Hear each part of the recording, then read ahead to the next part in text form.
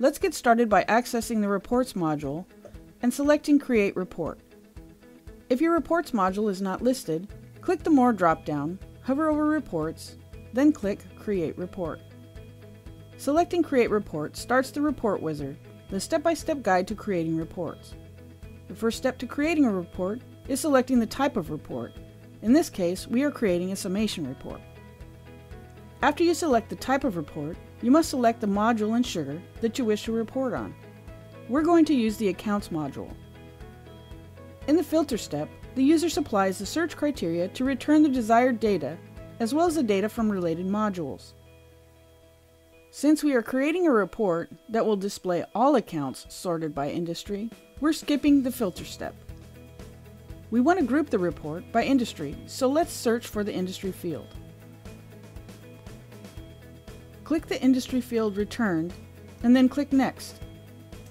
The next step involves selecting the Display Summaries column. We are selecting the Count field because it shows the number of accounts we have in each industry. The next to the last step is selecting a chart type that details the results. In this report, we choose Pie Chart.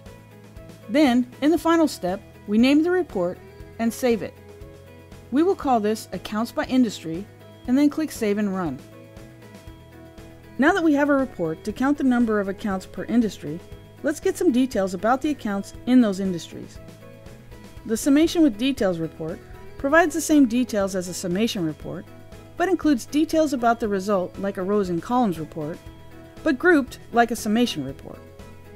Since we already laid the foundation for this information with the summation, let's duplicate the existing report as a summation with details.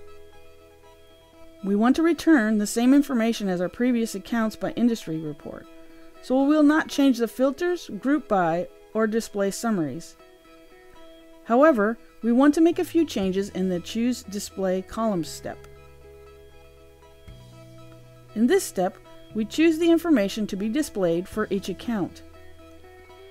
We will want to select the following information: account name, type, state, and country.